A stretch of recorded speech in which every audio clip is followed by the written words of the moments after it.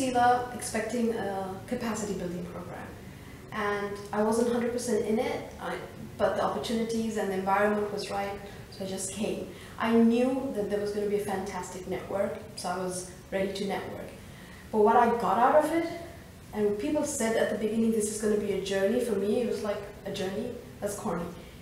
But now, after 10 days, it was a journey. It was an amazing journey, completely unexpected. So me, I'm a person who comes from corporate lifestyle, and then there's the other side of me, which is the meditation retreats, and where I go to discover myself and, you know, remove myself from that crazy world.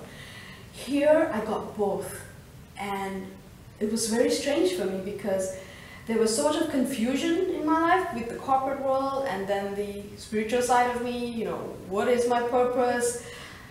And everything, all the voices in my head by the end of the 10 days just became so clear. And one of my weaknesses was like, just if I could just share one thing, is that I, throughout my life, always thought, how can I please the other person?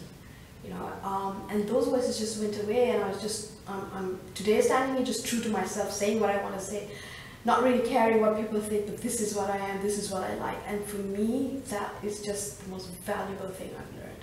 The tools that they taught us, it's not tools that we can use in business only.